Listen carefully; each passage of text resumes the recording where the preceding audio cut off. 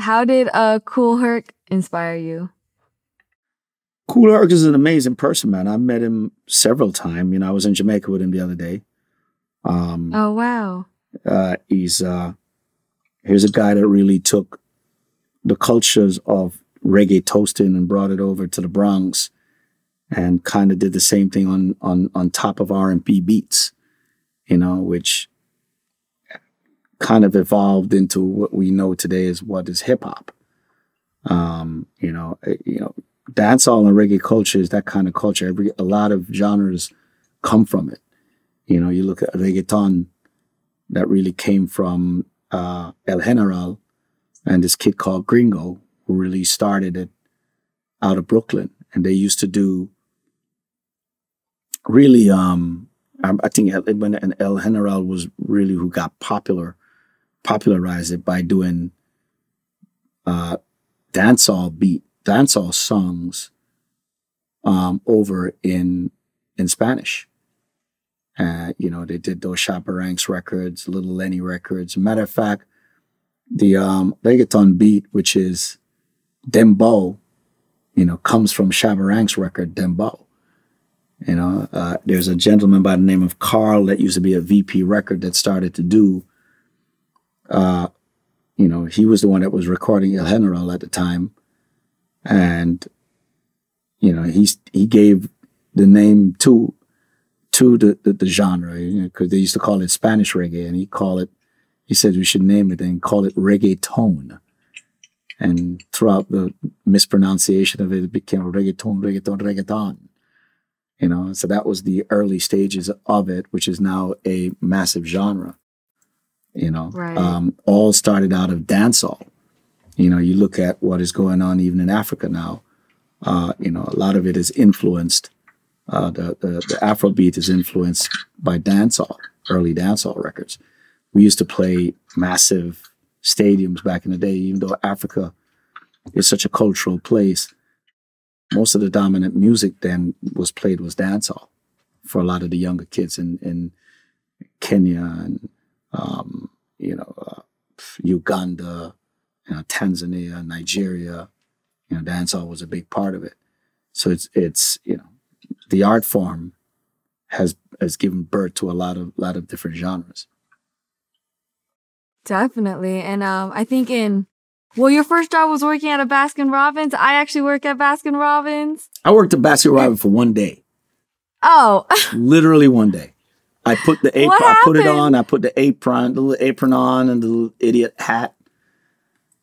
And, I started to serve some ice cream, and then I realized cute girls come and want ice cream, and I'm like, I ain't serving no ice cream.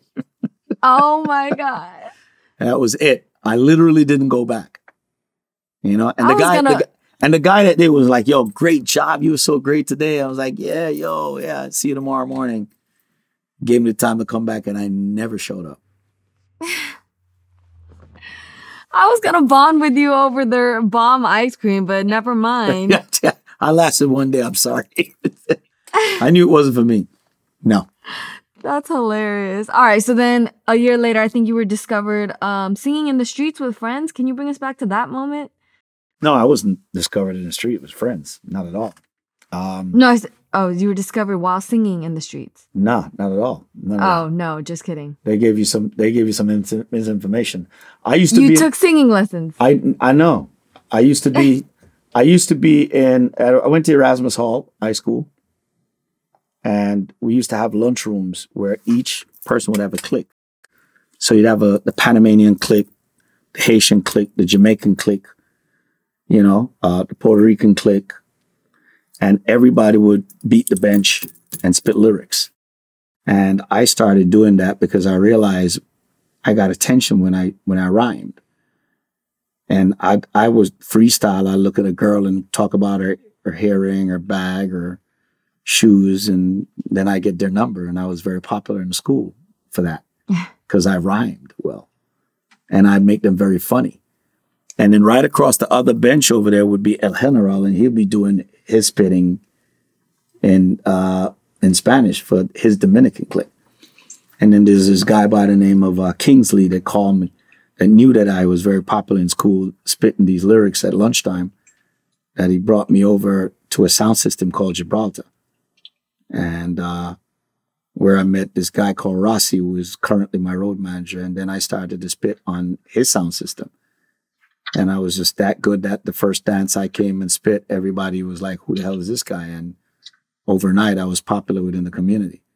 Then I just started doing records with a local producer by the name of Don Juan out of Brooklyn. And I kept going until the first time I go into one of those dances, everybody was asking, who is this guy? Who is this guy? So overnight, everybody kind of know my name in Brooklyn, and I ran into this guy called Sting International, who was also a big DJ on the radio station. And we started to make some records. And, I did a record called Mampi for a producer by the name of Philip Smart. And that record became my first hit. Incidentally, at the time I was in the military when that record happened. So a lot of people didn't know who I was, but the record was blowing up. And, it wasn't until I got out the military that I did another song called Big Up. And that record also was a massive record within the streets. And I was, doing shows and getting really popular. That kind of crossed over into England and places like that. And then I ended up doing another song now called Oh Carolina. That record blew up and called the Eye of Greensleeve Records. And they put it out. They had major distribution through BMG. At the time, I was touring with another massive superstar called Maxi Priest at the time. And I was doing background for him. So I was kind of learning the trades as I go along with him. And then my record became so massive that now it was going into the British chart. And I went over there and we got our first #1. And then I was signed by Ken Berry at Virgin Records for, at that time, reportedly the highest signing ever in the history of dancehall and reggae. We signed for over £1 million at that time. Wow. How did that feel? It was great. It's the first time I had, money of, that nature, I would think. I just figured to myself that if I never made another hit, I was going to open like a shoe store or something like that and buy a house and get it. So I bought a house and moved my mom. And I was like, if I never make another one, this is good. Because I knew people at that time worked a whole lifetime and never made $1 million. So, I did that on this one record. So to me, I was like, okay, I was ahead of the game. But then, it was a 2-album firm. So I had to deliver now by contract. I had to deliver another album. And the next song I wrote was a song called Mr. Boombastic. Right. And I put that out and it debuted at #1 in the British chart. First day out, it debuted at #1. And then we ended up selling double platinum on that. And, they gave me another $1 million. So at that point, I was like, okay, I can get used to this, Right. Maybe I have a career, so I just kind of went with it. Fun fact, Big Up is actually Vlad's favorite Shaggy song ever. He would always play it during his DJ set. Get out of here. Yeah, hey, big club anthem, dancehall club anthem. And it was a massive record. That's beautiful.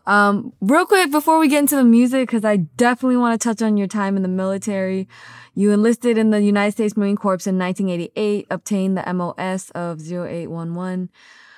How was that part of your life? Mad respect, because obviously you have to go through a ton of training and whatnot. But what was Shaggy like then, and how was what was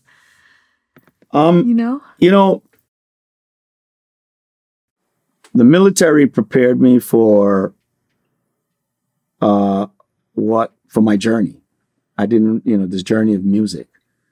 In being a dancehall artist in 1993, when I had Oh Carolina, I quickly realized that my genre wasn't a major genre, and I had to work 10 times harder than the average genre of music, the average artist in another genre. I realized that I have to work 10 times harder, make records 10 times better, and get 10 times less sleep, just to have a level playing field, because, you know, dancehall and reggae was not a mainstream art form. You know, it wasn't a genre that was played on mainstream radio. You got iHeartRadio to this day has over 900 stations, and 0 of those stations are reggae stations. You know, so how do a guy like me get to be on the radio and sell numbers like, you know, NSYNC and Britney Spears or any of these guys when they don't even play the genre? You know, it simply means that I realized I couldn't just be a star. I had to be a superstar.